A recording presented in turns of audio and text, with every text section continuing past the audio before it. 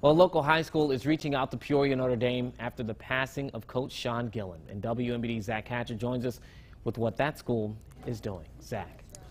Eugene, Richwoods High School is doing their part to help Coach Gillen's family. This year's graduating class will come together Tuesday on senior night to pay their respects. The principal says the school will have a moment of silence and prayer in honor of Gillen. He says the two rival schools will always be a big family.